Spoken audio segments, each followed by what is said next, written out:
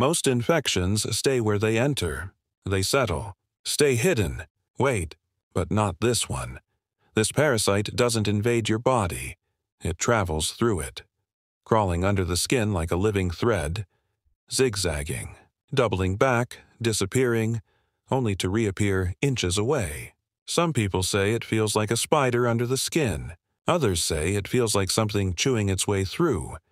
Doctors call it Gnathostoma, a parasite caught from raw or undercooked fish, eels, frogs, even contaminated water. Once inside, it doesn't stay in the stomach like other worms. It breaks out, moving through muscle, through fat, sometimes straight toward the eyes, the throat, or the spine.